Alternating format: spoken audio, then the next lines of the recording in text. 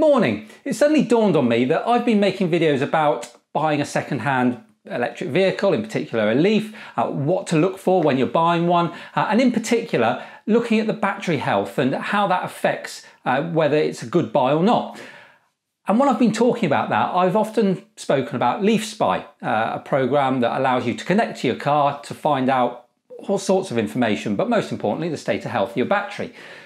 At no point have I ever gone into any depth about LeafSpy and told you how it works, the equipment you need, and what information you can get from it.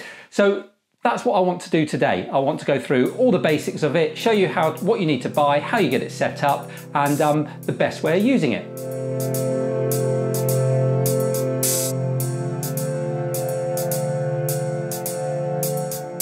Before we go out to the car and start looking at it and delving deeper, let's look at the equipment and the programs that you need in order to access the computer that's in your car. The first thing you're going to need is an OBD2, Onboard Diagnostics 2 is what it stands for, and it looks like this. It's a little plug that goes into your car, and it feeds the information back to, in this case, my iPhone or iPad, which has got a program on it that makes it work. More about that in a minute. OBD1, I think, was superseded in 1996. Historically, you used to have to buy a plug that suited your individual car. So it was very specific. The protocols on it could only be used on that car. So you can imagine garages would have shelves full of these things for all the different cars that they serviced and dealt with.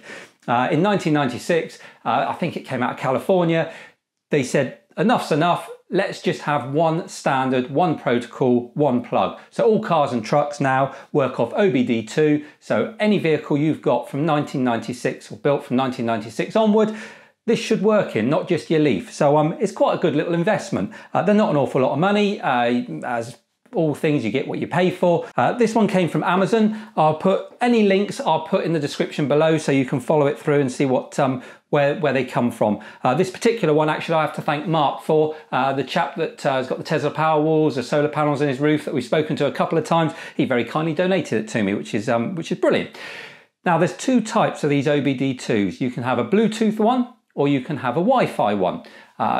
I've never used the Bluetooth one, I've only ever used Wi-Fi, and that came on the advice of several people who have used both and told me not to bother with the Bluetooth. The reason being, very temperamental, it used to drop in and out, and sometimes you couldn't get a connection at all. So Wi-Fi, I would recommend, on the recommendation of others, is the one to go for, and they're slightly more expensive, but it's not silly money. So that is the piece of equipment you need to plug into your car to communicate with your iPhone, your Android phone, iPad, tablet, whatever. So that's the first step. The second thing you need is a piece of software that can understand the readings that come from that OBD2. Now, in the case of the Nissan Leaf, it's a piece of software called LeafSpy, and on the Apple platform, in the Apple store, you can buy it. It's £19.99. So it's not particularly cheap, and there is only one option. There used to be a light version, there isn't anymore. So for £20, you get the piece of software that reads that information and interprets it into various graphs and pieces of information on the screen. We'll go through all that when we get to the car. If you use Android, you have two options. There's the full LeafSpy version, which is £12, and there's a light version, which is free, but you don't get all the servicing diagnostic tools that come with the full version. So they're the pieces of software. Just go to the various app stores, Play stores, download them onto your phone, tablet, whatever, and take it to the car and plug the plug in. And that's where we're going to go now.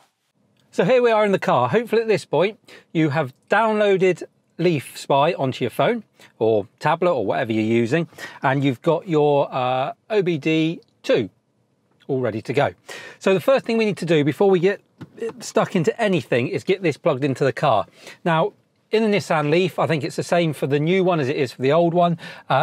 If you look down by your right knee, there's a little panel that you can remove. Now, this panel has got the two tabs at the top that go in. So if you pull from the bottom, there's two little bits that clip it in.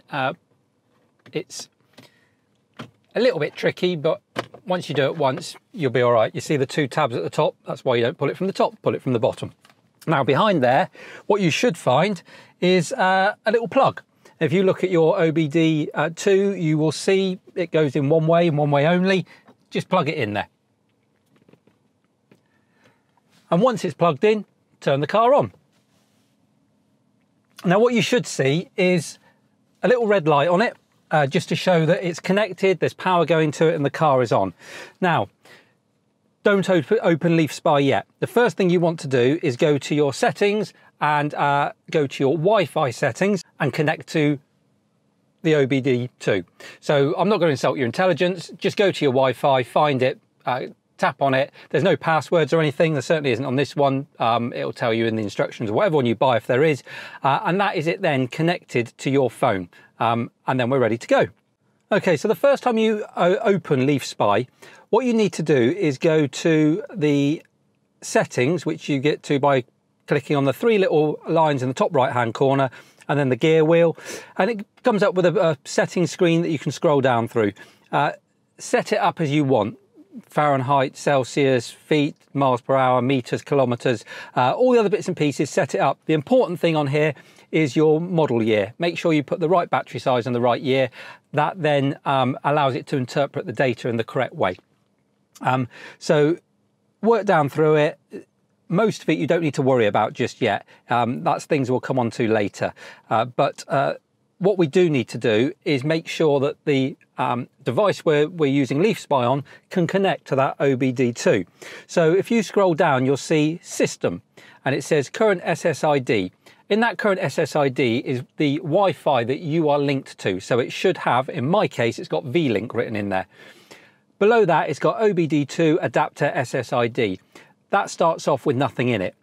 If you touch the Register Current SSID as an OBD2 adapter, which is the grey box on the left-hand side, that will link it in. And then the app will see the connector with the Wi-Fi and it will work.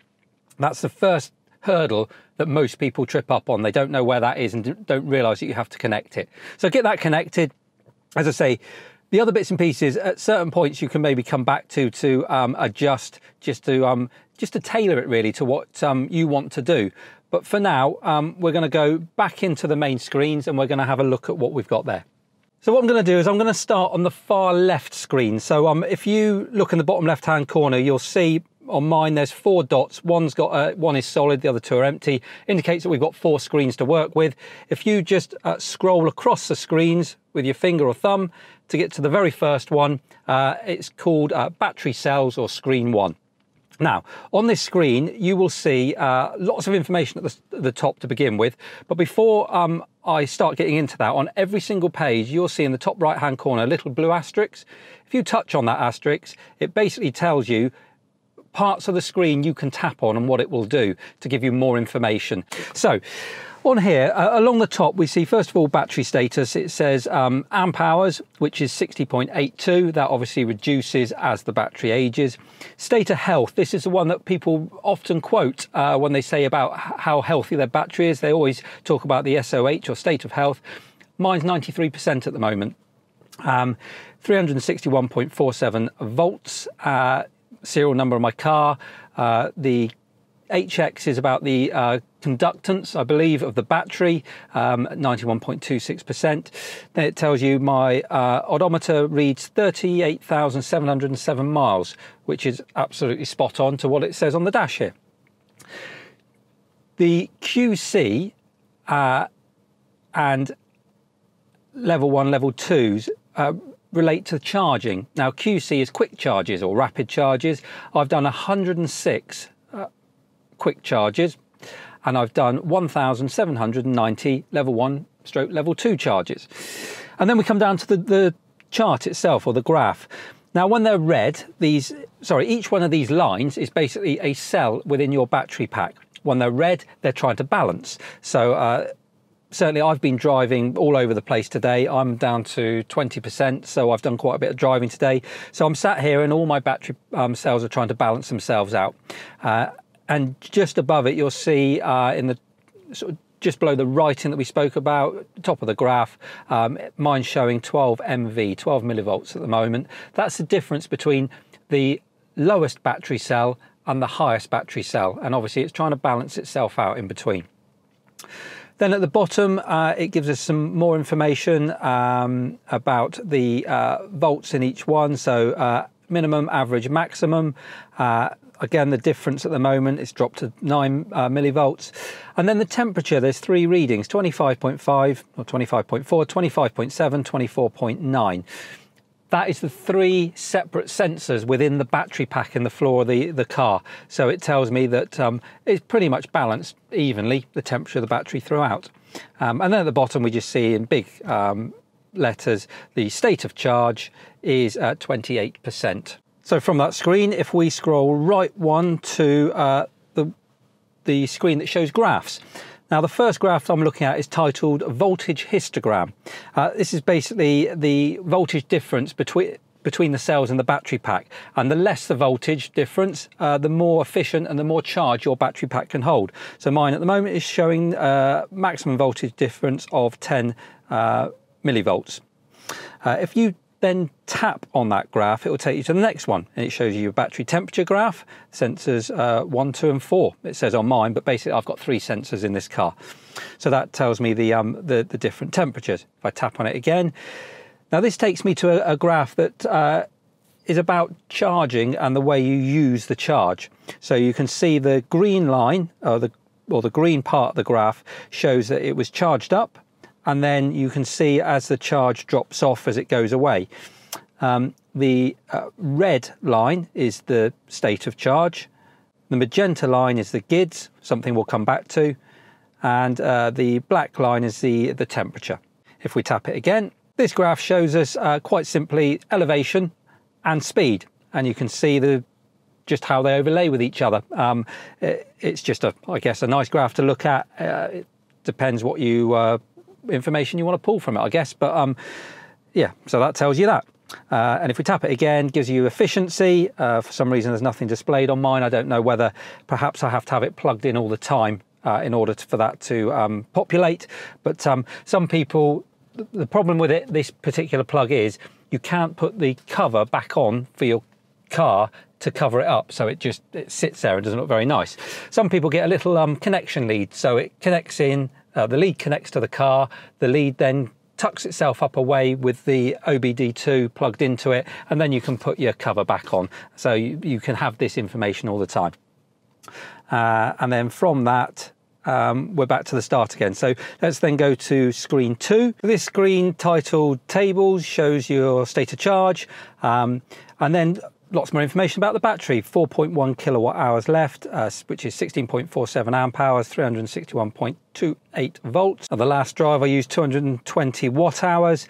The battery temperature currently is 25.7 degrees Celsius. And the next box shows me how far I've got until my low battery warning comes on. So if I set it, so if you press the miles per kilowatt hour box, it reduces the amount. This is kind of a manual one, to 4.2. And that says in 1 mile time, I will get a low battery warning. Next one is about your GIDS again. I will come back to that on the summary screen and explain exactly what GIDS are, because that's another thing that people ask about a lot. And then it talks about the air conditioning and what it's doing and where it's going. And then we come to the summary screen, which this is where we can tackle these GIDS. Now, state of charge of your battery gives you an indication in percentage between 0 and 100% of how charged your battery is. Obviously, there's some software in the car that won't let it go down to 0% and won't let it go up to 100%. That's to protect the battery. But just for ease of explaining, bear with me here. So my state of charge could be 100% of my battery, but that's 100% of my battery in the condition that it's in. So this is 3 years old. It's not going to be like it was when it left the factory. So I need to know what condition my battery actually is in. And even though it's going up to 100%, it's not actually as good as it used to be. This is where GIDS come in. Now, I believe that a 24 kilowatt hour Nissan Leaf, when it left the factory with a full charge, had something like 280 GIDS. as that battery degrades, so do the GIDs. So we can see them falling away, and this is where it becomes really handy if you're looking to buy a used or second-hand Nissan Leaf.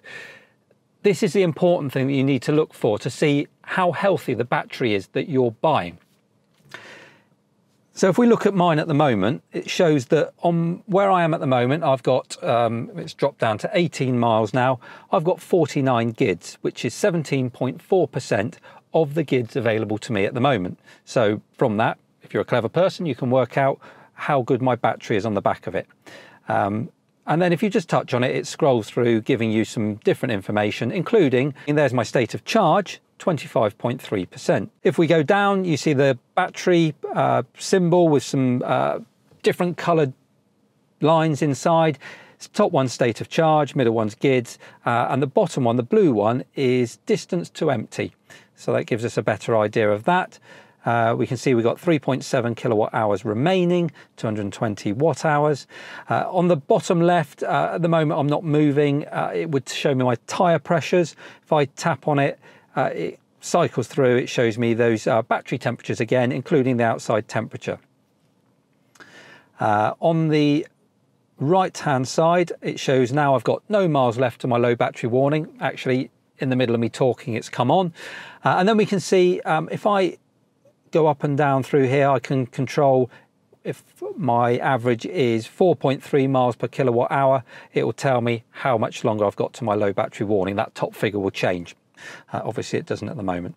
And don't forget that blue asterisk, you touch that and you can see all the bits and pieces you can change and play with if you choose to. Right, so that is the information that you can get from LeafSpy, the different charts that you can get and how you can read and interpret it. That is the main part of LeafSpy for me, to be able to understand what condition my car's in and how the way I drive it, charge it, look after it actually affects it. The second part of LeafSpy is around reading the service information that the garage would read if they were to plug it in. Now to access that, we need to click on these three little lines on the top right hand corner again. Click on the gear wheel and we're back in our settings screen. Now if we go down through the settings screen, not too far, you'll see in the green box there, service screen, and I just need to move the little tab to enable it. If I now push done and come out of that, if I scroll right again, I will see this service menu. Now in that service menu, you can read it for yourself. There's lots of different bits and pieces you can do to adjust your car. So starting off top left, door lock and unlock settings, it gives me some options here. And it allows me to set up the door locks how I want them to. I'm happy with how they were when I got them when I got the car first off, so I'm happy with that. If we then go back to the service menu, top right, headlight settings. We can choose to change any of these default settings in here. So auto off delay after all doors closed. I can choose how many seconds I want for that. This is the auto on sensitivity, so you can make that more sensitive or less sensitive depending on the light around you. And would appear you can do the same with the windscreen wipers on there. Not something I've played with, but they do annoy me a lot.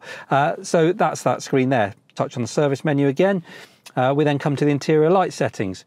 And it's the same in all of these. It's just a case of, if you're not happy with the default settings, you can play with them, change them, make them last longer, do different things. It's just a way of accessing the computer effectively within the car.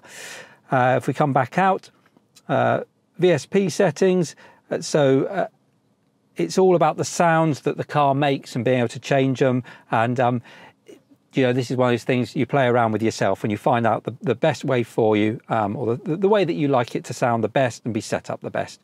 And at the bottom, register tyre positions. If you're the sort of person that puts winter tyres on, then you'll want to re-register the tyres, or if you change them around yourself. It's the sort of thing they should do in the garage anyway, but it gives you access to that menu. Read ECU versions. I'm not going to go into each individual part of that. If you need to dig into the system that much, I'm guessing you'll probably be wanting to go to a garage. But if you need any of that information, it's there that you can get. Read DTCs, diagnostic trouble codes. Now this is something that is really, really helpful. I've not had any issues with this car, but with previous cars, when that warning light comes up, I've had to go to the garage to get them to plug their diagnostics equipment in to read the warning code or the trouble code, and then tell me what the problem is and how they're going to fix it. Well, you can do that yourself on this one. So if I go onto it, hit read, you can see it checks each of the individual components and they're all okay. So if there was any codes came up, then you can cross-reference those codes and find out what the matter is. And then if you need to clear them, the last one is to clear them. And that would, if you've got any signals left up on your dashboard, that will clear them off of there. So that really is a look at LeafSpy without going too deep into it. Obviously there's a lot more, far more functions than I've spoken about that you can really dig into if you're really interested. But on the whole, that will probably give you a good explanation of what you can do with LeafSpy, and then from that you can make a decision whether that's something that's going to be useful for you or not. I would suggest that if you're looking to buy a second-hand Nissan Leaf, it's really, really useful. So hopefully that's given you a really good insight. If you've got any questions, as always, stick them in the comments. There's so many people that respond to these comments that know probably a lot more than me in most cases, and will really be able to help you out if I can. But for now, hopefully you've enjoyed it. If you have, remember to like and share. If you're not doing so already, subscribe to the channel. And don't forget, if you want to support the channel, there's a Patreon link. Click on that and pop across and have a look. But for now, thanks very much for watching, and I'll see you again soon. Take care.